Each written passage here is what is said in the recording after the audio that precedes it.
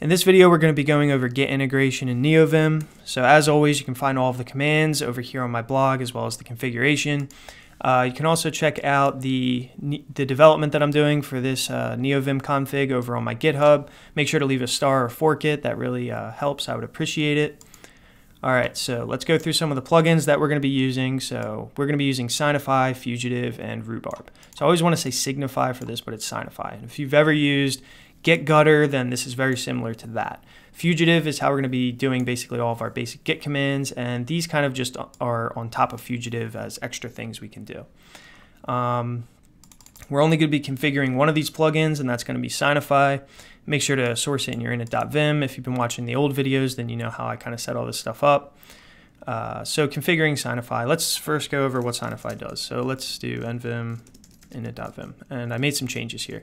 So basically, you're going to see these squigglies for stuff where I change things on lines. You're going to see a red dash for where I deleted things, and you're going to see pluses here for where I've added stuff. And these are called hunks. So every single grouping of these that you see is called a hunk. So we can, and by default, you would see a number next to all the lines that we deleted. I actually turned that off because I found it a little bit distracting to just see all those numbers there.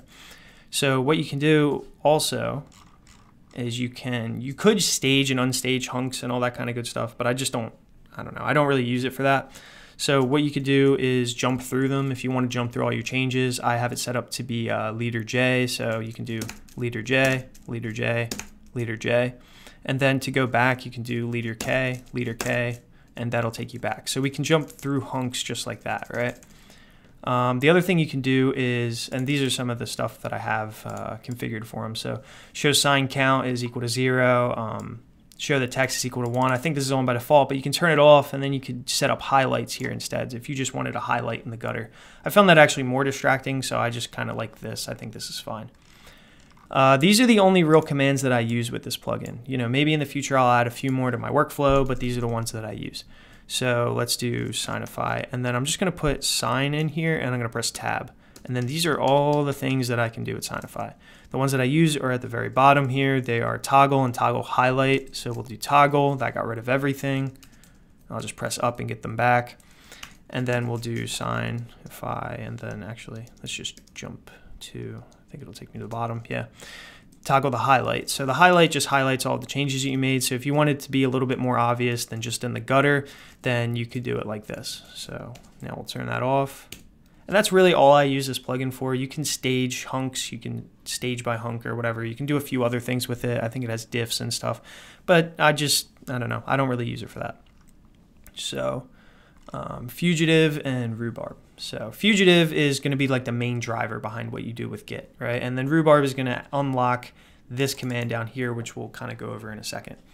So all of your basic Git commands, and I'm not going to go over all of them here, but you know, if you type in Git and then space and then start pressing tab, here's all the things that it kind of unlocks for you, right? So we can do Git add. These are kind of like, you know, the main three that you're going to be using, but Git add, and then it's like normal. So if you wanted to add everything, you would just do like dot, right?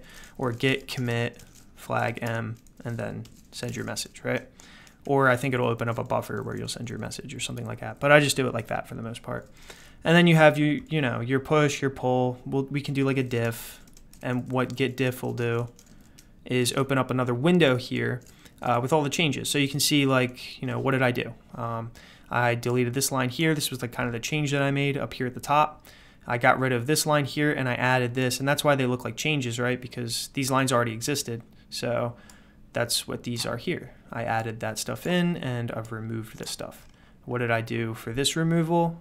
Well, let's look down here. I got rid of this junk here. And then what did I do for this addition? That's right there. So that's your diff. It'll also look at other files. So this is another file. Where can I find the file name? You know, somewhere there will be the file name. And then let's see. So yeah, Sine of Phi. There you go. So I could probably make it bigger and a little bit easier to see. But yeah, then you can see the changes in other files as well. So that'll be your diff. All right. And then you can do git log if you wanted to go through all that stuff, like your commits and stuff. Git blame is pretty cool too. So git blame. And you're probably familiar with git blame already, but you know, if you're not, you can do this in Neovim now. So you can go through all of the people who have added this stuff. So these lines like weren't committed yet, but like who did this line right here, right? And you can press enter and you can see like, you know, everything here. So let's go back to here.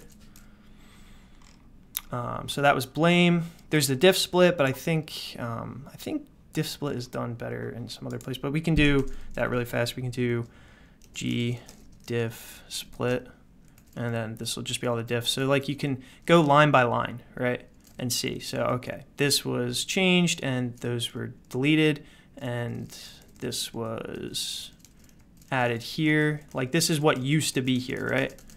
And then if you look down, you can see all that was deleted. So in the bottom here will be what we did, and in the top is what we had before. So let's go back. And I'm just pressing tab to go back, essentially. Let's close that. There we go. All right. Oh yeah, rhubarb was the next one that I kind of wanted to go over here. So hold up, let me open this back up again. So now rhubarb is what unlocks this. I didn't really have to change anything or add anything. So we can do G browse, and it immediately opens this file up on GitHub. And I just think that's pretty useful. So, you know, I figured I would add that in. So you can just jump right to GitHub on, like, I don't know if you've ever been in a file and you're like, oh, okay, how does this look on Git? Or let me go see this repository on Git really fast. Well, you can just do G browse really fast and jump to Git. You don't have to like go search for it or anything. I think that's pretty useful, and it helps me jump to GitHub really fast if I need to. So let's jump back here. And then the last one is going to be GV that I'm going to go over. And GV is a git commit browser. So we'll do GV. All right. And then these are all of the commits that we've made, right? And then like a little hash right here and all that kind of good stuff. So what we can do is, these are a few other options we can pass with it. So GV with an exclamation point will list only the commits that affect the current file. So this is actually listing all commits, right? So this is all the commits for this project. Instead, we could just do the ones with the current file with the bang here, right? With the question mark, it will fills the location list with revisions of the current file. I don't find myself using this one that often. Then there's regular old GV, right? So let's go through some of the mappings here.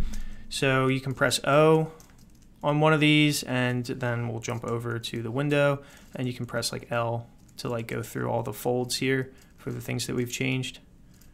And I think they're per different file.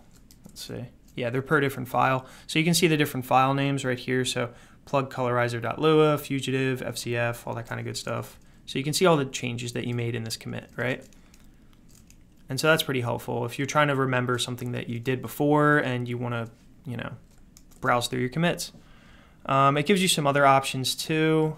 I'm not going to go over every single option because I think that's pretty much enough for somebody's workflow. We'll jump back over here and we'll close this out. All right, and you can check out all of these repos here. I did not go over everything that these things can do.